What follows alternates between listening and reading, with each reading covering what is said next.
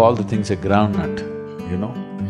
I'm particularly passionate about the groundnut because there was a period of my life when I just lived on groundnut and banana, that's all. Because it has everything you need.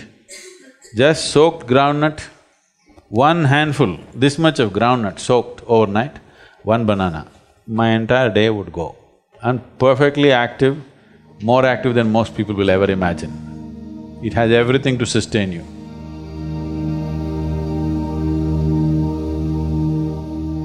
It's a complete food by itself.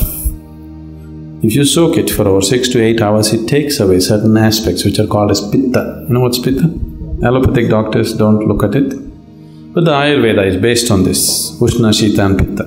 It takes away the pitta, and taking this soaked groundnut, chewing it well and eating. Just make sure it's not some genetically engineered nonsense, whatever. One thing is, it could be genetically modified.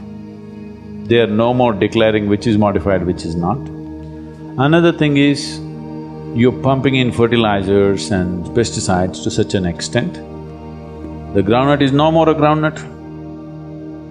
Just make sure it's a more organic thing.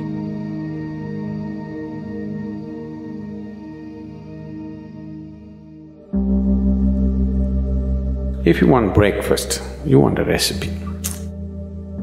You take a handful of groundnut, soak it in water for 6 to 8 hours, put it in the mixie. If you want to add some fruit, you add a banana, whatever you like. Banana goes well, you can add any other fruit.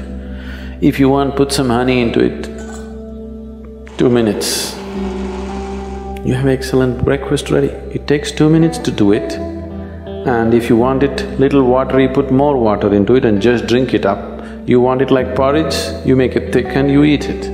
You will see easily it'll keep you for 4 to 5 hours and it's highly nutritious.